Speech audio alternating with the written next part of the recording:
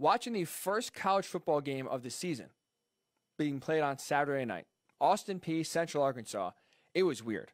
I'll be completely honest. It almost felt out of place.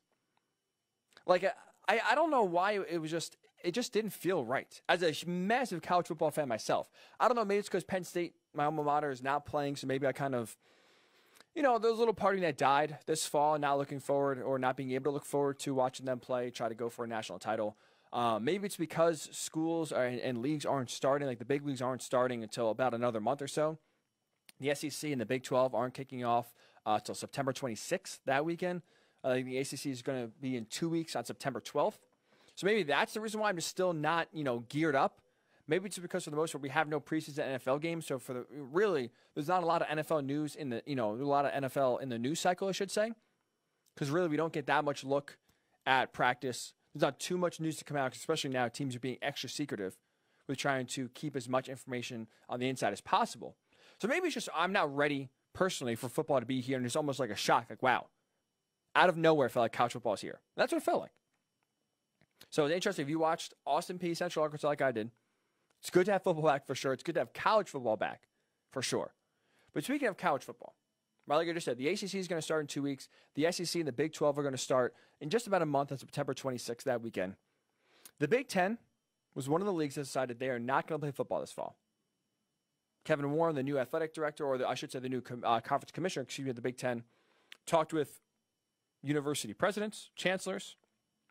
They made the decision. The science says it's not safe to play this fall. We're going to maybe play in the spring, hopefully play in the spring at some time, maybe January, maybe March or whatever. We're just going to punt down the road and hopefully have some sort of spring season for these kids to play. But ultimately, they didn't feel it was safe to play at all during this upcoming fall. Okay. It's disappointing. I can't lie. I felt a little betrayed, a little shocked, considering that just a week before this decision was made to shut it down, they put out the new football schedule. They started practice already, and they really almost felt like there was no real inclination, but they were seriously considering shutting the season down. Then in the span of, it felt like just minutes, there's some rumors reporting on social media that the Big Ten's going to have a meeting. The university presidents don't feel too comfortable, and for the most part, they're going to cancel the season. A few days later, boom, season's canceled. So now sitting here on August 31st, a few weeks removed from that announcement, I've accepted it. Okay, fine. You know what? We're looking at it realistically. Could college football be played, especially with students going back? We see already what happens when students go back. Plenty of universities are having clusters, are having outbreaks, and they've either gone remote for a few weeks or sent all the kids home. So it was already a challenge just to get college football off the ground. We haven't even played a game yet in the Power 5 conference. So it was going to be a challenge. And you know what? After kind of getting over the shock, the frustration, okay, fine. I respect the decision. It's not like it was just willy-nilly. A lot of science does back it up, does show that it's hard to play. Fine.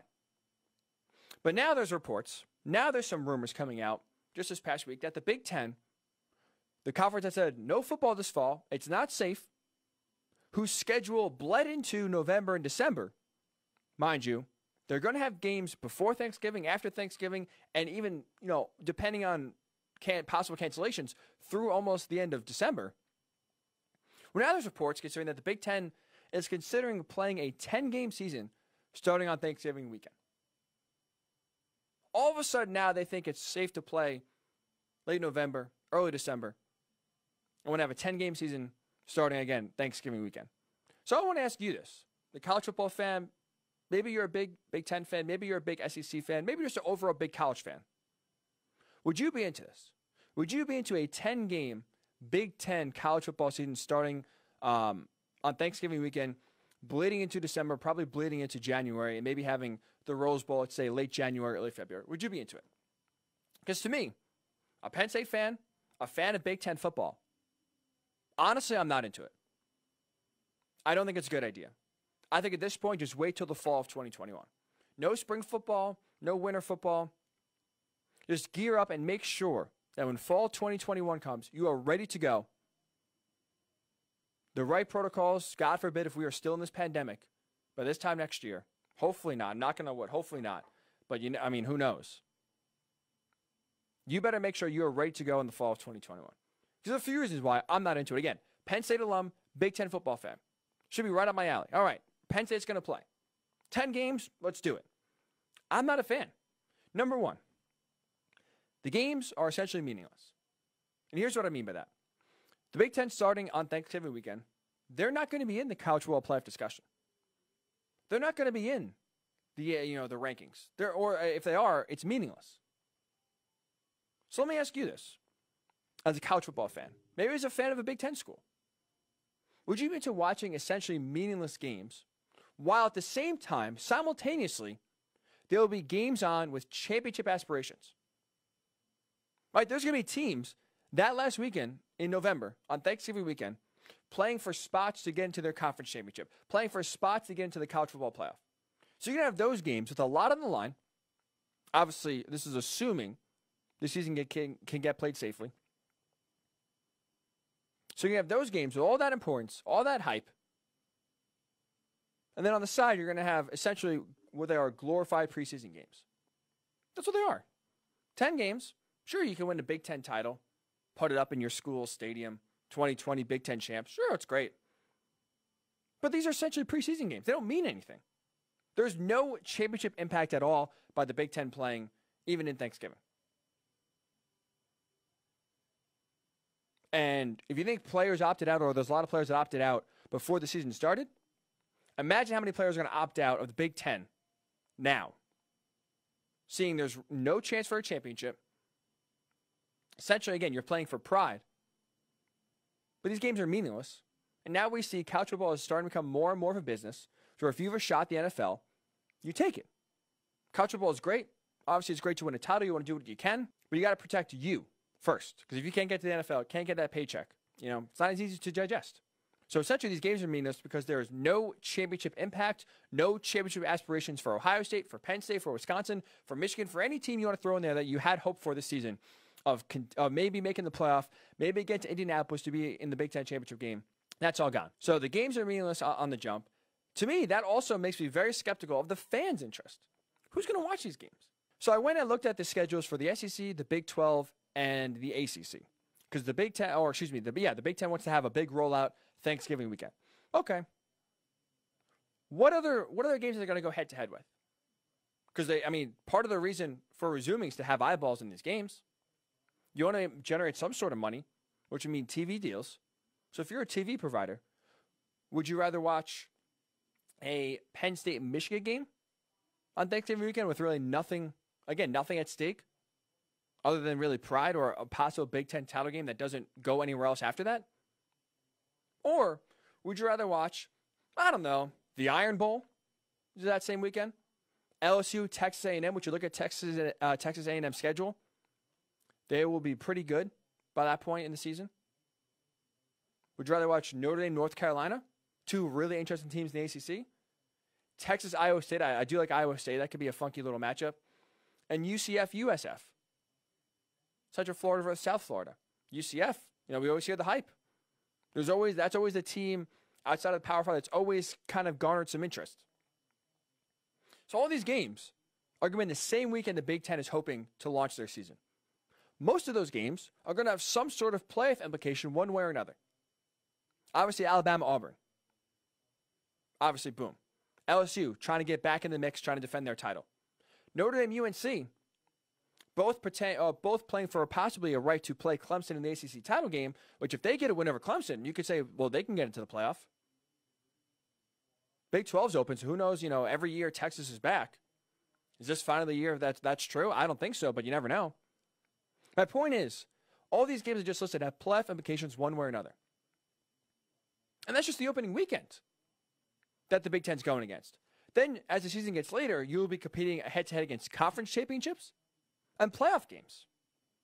So I'm very skeptical of the fan interest of fans of, even myself, as a Penn State fan. If I watch these games over, let's say if Alabama, Auburn's playing the same time Penn State is, playing Penn State, Illinois. I don't know how much I'm watching at Penn State, to be completely honest. So I'm skeptical of the fan interest, because essentially these games are meaningless and are glorified preseason games.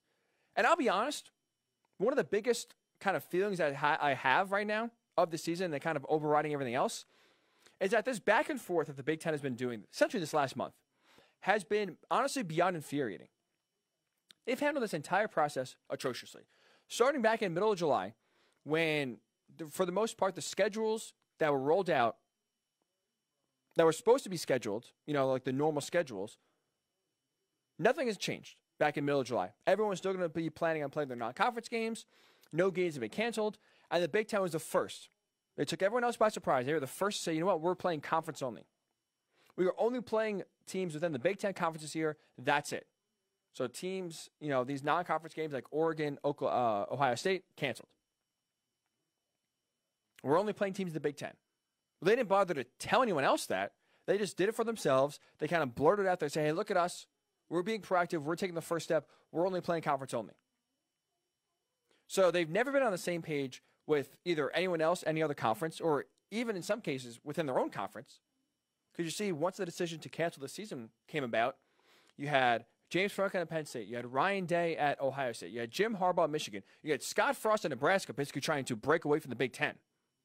But all these coaches, all these teams, outwardly showing their frustration with the process, outwardly showing why a season should still be played. You had petitions being signed, being thrown out there by Justin Fields that had over 200,000 signatures to reinstate the season. You had parents going to the Big Ten conference or the Big Ten offices protesting the decision. You have Nebraska players suing the Big Ten for their decision not to play. So this has been an absolute nightmare from the conference's perspective. It's been handled terribly since day one. There's been no leadership. There's been it sounds like no communication because they've had 5 months since the pandemic started in March to come up with a plan, look at the science, and decide one way or another, okay, we can do it or we can't. The Big Ten said we can't do it a month ago. Now they're trying to do it again. To me, the back and forth is infuriating. It's like, I'm done. You made the decision, live with it. Too bad that you thought that the other leagues were going to cancel their season, they're going to follow suit, and they're not. The Pac-12 did, but the Pac-12 also had science. They also were on the same page with each other, to where as soon as the Pac-12 canceled their schedule, you don't have Oregon actively looking to break away. You didn't have USC begging for the conference to reinstate their season. Everyone was on the same page. Everyone knew it was coming. And it's okay, it's time to live with it. What can we do next? Where the Big Ten has just been a complete CF. You know what that means? Since really this entire pandemic started. And now trying to plan Thanksgiving, trying to implement this 10-game season, trying to get essentially what it is a money grab. This is only the idea to play Thanksgiving is strictly a money grab. Because now the idea of spring football is getting too close to for the fall 2021 season. They're trying their best to somehow get as much money back as possible. But you know what I say to the Big Ten? I say, too bad. You made your bed, now lie in it. And this is, again, coming from a Penn State alum and a Big Ten football fan. I want to see Penn State football more than anything. And it's a shame that teams like Ohio State, with how talented they are and how close they were last year, to have a chance to run it back, try to win a title, they don't have the opportunity. It stinks. It does. But I'm sorry, the decision's been made. It's over. So please stop with this. Oh, maybe we'll play for Thanksgiving. Oh, maybe we'll play January 1st. I'm sorry, it's over. And the more you kind of try to think about reversing your decision one way or another, or as try to limit the bleeding, the more it makes me more upset. Because obviously there was no plan. If you cancel the season, you got to do it with conviction. You got to know, okay, there's going to be pressure, there's going to be backlash, but our decision is made. And now it just feels like, sure, they won't reinstate the season for now to play on schedule with the SEC, the ACC, and the Big 12. But it feels like they're trying to go back on their decision a little bit, trying to hedge their bet a little bit. Oh, maybe we'll play at Thanksgiving. Maybe we'll squeeze in a late fall, early winter season. I'm sorry, you made your decision, live with it. So that's why, to me, it really is frustrating hearing the Big Ten going back and forth, honestly. That's why I'm not into it. I'm sorry. I'm not into watching meaningless football for the conference that has really no clue what they're doing, to be completely honest. And the Big Ten, to me, I thought was a model conference. They're always the ones who did it for the most part the right way. They have a massive TV deal. All their teams, for the most part, are on the same page. Sure, they don't have the success that an SEC does. They have it together. They're one of the best conferences in doing everything. But for whatever reason, this decision just made everyone look bad. All that goodwill that they worked up throughout the years, all that organization, all that praise they've gotten for being one of the best well-run conferences in all of college athletics is out the window. So I am personally not into a late fall, early winter, Thanksgiving, Turkey Bowl, Big Ten season. I'm not.